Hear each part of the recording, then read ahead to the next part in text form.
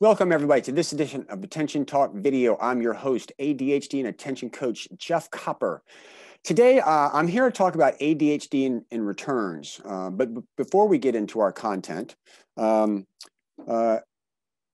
just want to make you aware that children and adults with attention deficit hyperactivity disorder, better known as CHAD, is a place to go to find evidence-based and evidence-informed information on ADHD.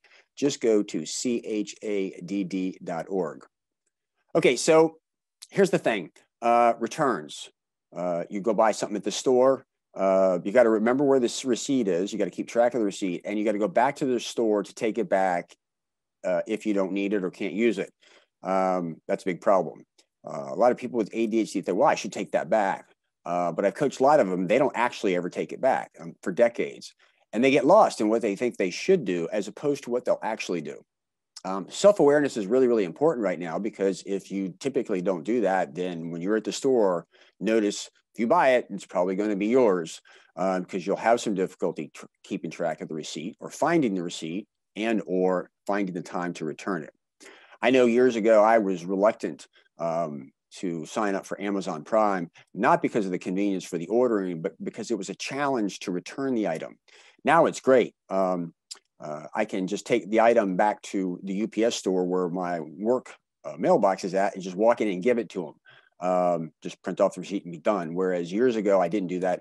I would order online from Walmart or Home Depot because I could order that online and I could just take it back into whatever store that's around without having to go through any types of gyrations, finding a box label, etc.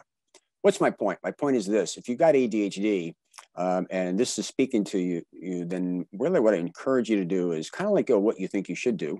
There might be done a bunch of stuff that you think you should do that you haven't done, except what you will do. And when you're in the store, pause for a moment and think, do I really need this?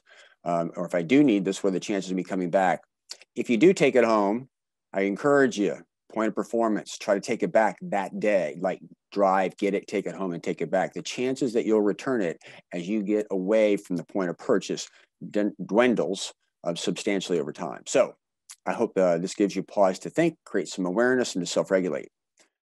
For those watching for the first time, please subscribe to our channel. We love your subscribers and support of our channel. Also, please leave comments. Does this make sense? Do you have any other tips, tricks, or strategies for the rest of our crowd? We always love the comments. Always makes for great new show ideas. Anyway, hope you've enjoyed this edition of Attention Talk Video. Take care.